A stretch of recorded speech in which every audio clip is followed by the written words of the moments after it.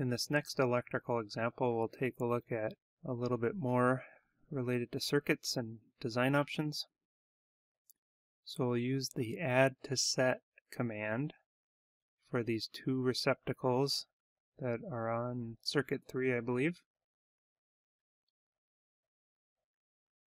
So because those receptacles are in the primary design option, they still transfer load to the primary model. So the panel board schedule didn't change.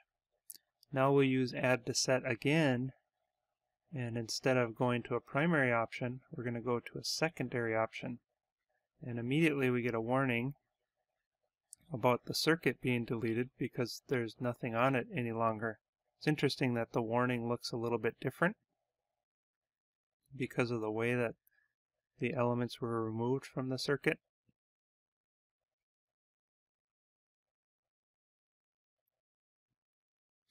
Now we're going to make an alternate plan for level 1 power. We'll go into visibility graphics, and on our design options tab, we'll select the alternate design option. So we can see the elements there for that secondary design option now show up in this view. We'd want to do the same thing for the Revit link. This particular part of the architectural model doesn't really have anything different here, but that's what you'd want to do to be consistent.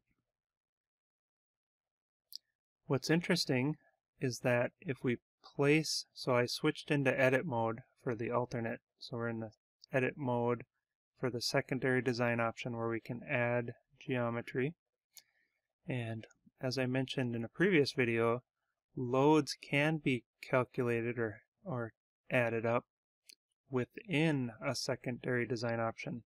So we're going to place a new panel board, call it panel B.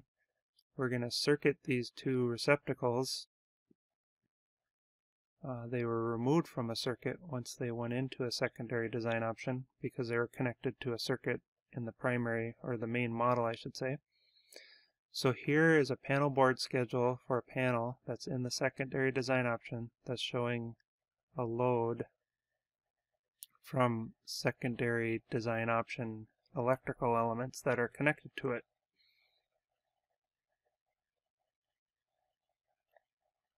So if there were 2 extra classrooms, for example, at the end of a teaching wing in a school, you could add a panel to calculate all the loads for those 2 extra rooms.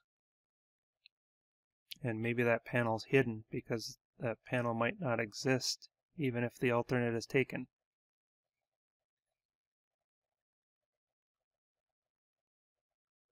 So elements that are in secondary design options can be excluded or intentionally added to schedules.